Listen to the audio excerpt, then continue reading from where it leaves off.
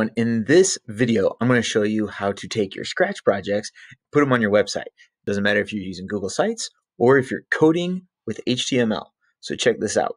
First, you got to finish your projects on Scratch. You've got to make sure that your website or your Scratch projects is published and you are confirmed to be a Scratch, coder. That kind of is in the how-to, the first video that I ever made doing Scratch. You can probably check it out. I think the link's probably popping up. If you haven't, just kind of confirm your email address with Scratch, and you can do that by checking your email. So once you have a Scratch project done, this is like a chase game that I made that my students have probably made by now. You can hit See Project Page, so you click on that.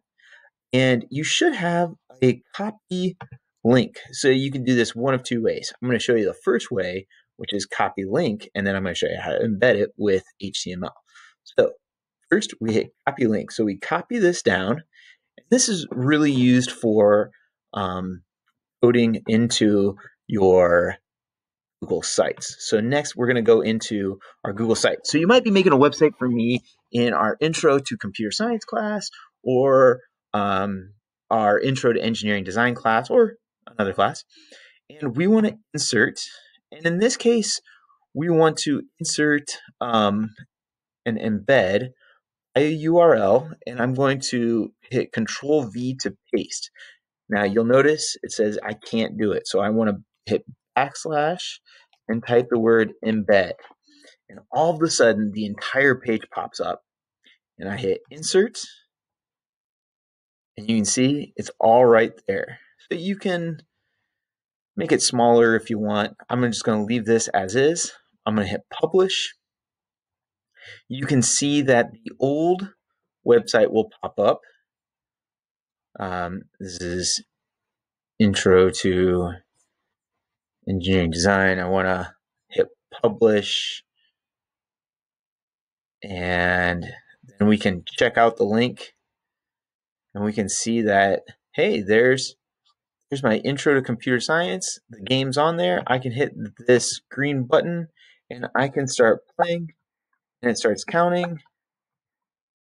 And then if the bat catches me, it catches there. Okay, so here's how you do it on coding side of HTML. So I'm going to do the same kind of start, make sure that my code's all done on Scratch. I'm going to go to copy link. I'm going to copy the embedded code there. And we've been using repl as we've been coding. And you should have a site here that is just for Scratch projects. And if I zoom this up and I say, all right, on my Scratch page so far, I have a simple how-to video, how to create that, and you might have something similar. But we want to start putting our Scratch projects into this page. So I am simply going to, again, from here, I copied the embed code, and I right-click or I hit Control V. If I right-click, then I go to paste, and then it's in my code. So if I just refresh the page, it's right there. So it went side by side, which is fine.